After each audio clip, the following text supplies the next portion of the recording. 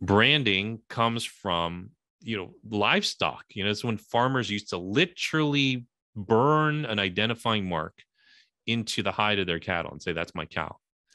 And so over and over again, people have got to see the same brand, the same story, the same logo over and over and over again.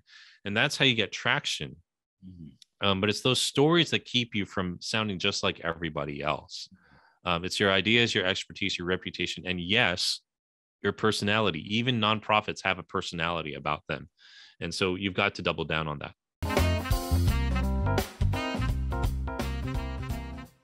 Welcome, everyone, to the Development Effectiveness Strategies and the Jim and Java program. I'm delighted today to have personal brand strategist Mike Kim on our show. Mike is the host of the top-ranked podcast Brand You. He's also the New York Times and Wall Street Journal best-selling author of You Are the Brand. And Mike is not only a friend, but also a coach and counselor. And Mike is going to bring some tremendous material to us today. Plus, stay tuned towards the end because Mike is going to give us some bonus materials. Plus, he's also going to share with us a little bit about his personal life. So we just appreciate so much of being here, and we'll give it to Mike. Jim, thank you for having me. For everyone tuning in, I hope to add some value to you today. It's an honor to be here.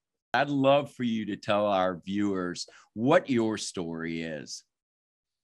Yeah, today what I do is I advise business owners on how to market themselves. I think as business leaders, business owners, sometimes the hardest person to talk about is ourselves, and the hardest thing to do is explain what we really do.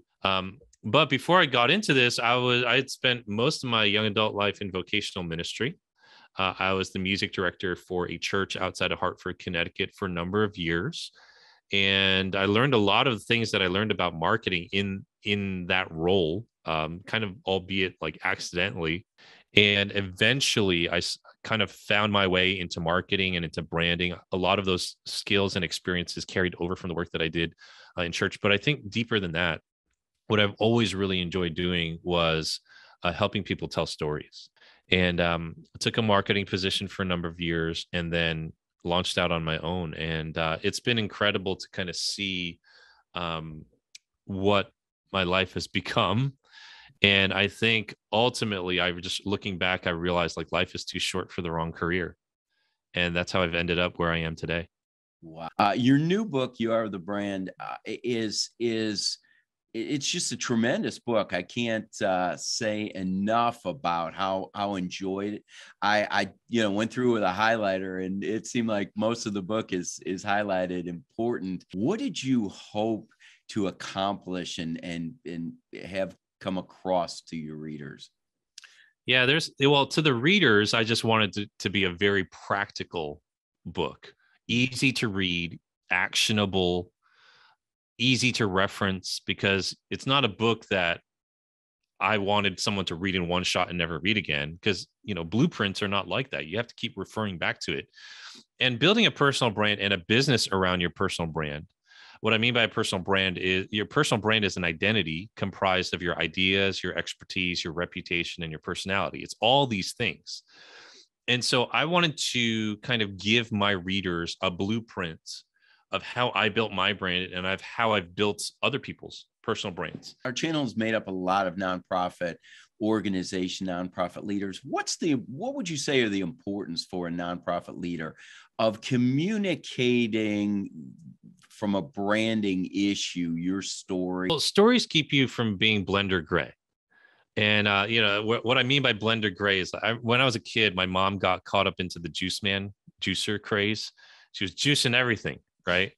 And she bought this juicer and threw everything in it. And it just became this indistinguishable blend of brown, gray stuff. And it tasted awful. Like, seriously, it was awful. I mean, I know it's nutritious, but you couldn't tell what was in there. Beets, carrots, apples, celery, moss from the backyard. I literally couldn't tell. And I'm sure there was good stuff inside. I'm sure it was nutritious. I just couldn't tell what it was. It didn't stand out in any way. And unfortunately, that's how a lot of organizations and people and businesses market themselves. It's indistinguishable. And they're trying to come up with some clever slogan or some design, and that's not what really sets you apart, especially as a nonprofit. It's the story behind the founder and behind the organization. I say that there are three stories that we all need to be able to tell. The first is the founder story. The second is the organization story. And the third is the transformation story. So the founder story is why you even care about this issue, how you got into it. The deeper questions to find and dig through that, and these are kind of emotional questions, are what pisses you off and what breaks your heart? Like, why do you care about human trafficking? Why do you care about clean water in a village? Why do you care about, standing up for those who are marginalized? Like, where does that come from? Now, then you have an organization story. How did the organization start? Where did that come from? Because those are two different things. As much as Jeff Bezos and Amazon are synonymous, they're two different entities. So you've got to be able to tell that story. And with the organization story, you're simply asking yourself, what is the big problem the organization is trying to solve? When did it start? And what's the big problem it's trying to solve? Then third, the transformation story is the life that has been impacted, or the lives that have been impacted as a result of your work. And you can see here that many organizations only have like one or two of those three stories. You need all three. You need to tell them over and over and over again. That is branding. If I'm an organization feeling that I'm the best kept secret out there, you would say you really need to step out and create that identity, something that separates you from everybody else. Is that right? Yeah, and it's not like you're trying to be willingly different. I'm not talking about being gimmicky. I'm talking about just being yourself and sharing your actual story, like what happened. It doesn't need to be a light from heaven type of moment. Sometimes it's as simple as like I was watching a video and it totally inspired me to take action. Recently, I interviewed a friend named James Harrington. He has, for the last 14 years, run a nonprofit called the Ugandan Water Project. 14 years is a long time for a nonprofit of his size. They've stayed in the game. And I asked him, how did you start this organization? Where did this come from? Because I know where you live. You've never been to Uganda, dude. Like, what happened? And he said, I crashed a barbecue one day, and there was a guy from Uganda at the barbecue, at my friend's barbecue, and he told me about what was going on there. And it just really spoke to me. This guy was telling me about the felt needs and why people do not have clean water, and how so much of life revolves around the problems caused by that issue. And he said, it just made me think differently about my life. And this guy lives in the middle of nowhere, upstate New York. Within the next year, he had started the Ugandan Water Project and was taking people over there to build these water filters.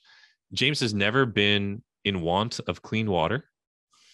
There's just nothing specifically remarkable about why Uganda and why not some other country. It's just he met a guy at a barbecue. But he tells that story and it gives context to why he does what he does. And all these years later, he's still just as passionate about it because he's met people on the ground. He's like, no, we are focused on this one thing because this changes so many other things. If we get people fresh water, it changes everything else that they can do. And so he's found his role. He's found his niche, and he's told his story. And it's not remarkable. He's a remarkable guy. He talked to some guy at a friend's barbecue, and that's how it started. And a lot of people have had fresh water as a result of it. The mission of our channel is to help nonprofits increase income and become fully funded. And recently you had me as part of your fully funded conference, and you have a real heart for nonprofits and developing the resources for them. What suggestions, what are lessons that you've learned, Mike, over the years that you'd impart to our viewers from the standpoint of fundraising, development? I would say, the word marketing gets a bad rap, and I fully understand why. I really do. But what I try to do is I try to help people reframe what marketing is. And in a business sense, I'll say it like this. Marketing isn't about closing a sale. It's about opening a relationship. if you really think about everything that we need to do as communicators, as promoters, if you will, of a certain cause, we're trying to raise awareness about issues. You can't just beat people over the head with it.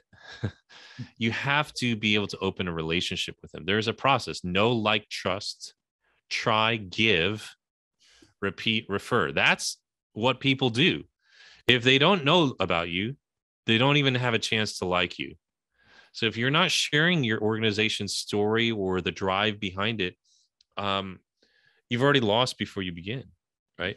If they know you, though, they have a chance to like you. And if they like you, they'll have a chance to trust you. And if they trust you, they'll try you out.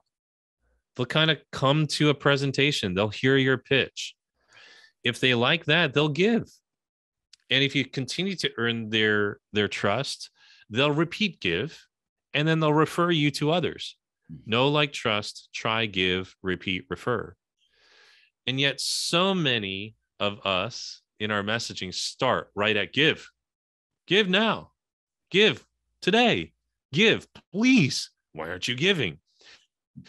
And they've skipped all the previous steps, which are their responsibilities. Our responsibility to provide those steps. Know, like, trust, try. And if you don't do that, you've closed off the relationship. You know, it's funny that we're talking today. Okay, we Jim, you asked me about this right before we started the interview. I went on a date last night. First date. Okay, I can't believe how many people on social media are giving me dating advice. It's crazy. I posted on Instagram. I was like, I'm going to meet this girl for the first time. We had a great time. Stayed out like, hours. There's a second date. I didn't ask her to marry me. I didn't. And yet that's what people do when it comes to fundraising or branding or marketing or asking, oh, we had a great dinner together at our fundraising gala. Can you please buy us a ring? Doesn't work. Too soon. And like, I feel like 90% of my job is just trying to remind people that we have to use common sense. Right. And, it's funny. There's a lot of parallels to this because like, I texted her this morning. I said, hey, I had a great time yesterday. Hope you have a good day at work. If I was a nonprofit, I'd ghost her for a month. I just wouldn't text her, wouldn't email her, wouldn't ping her, wouldn't ask her out again for a month. And then a month later, hey, Heidi, how you doing? Hope you've been well. Want to grab dinner? She'd be like, who the heck are you jerk? Like, you ghost me for a month. Yet that's what we do. That's the role of social media. If there's consistent communication over time, it's better than intensity.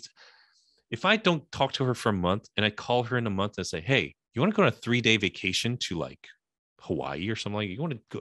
She'd be like, are you crazy? You psycho?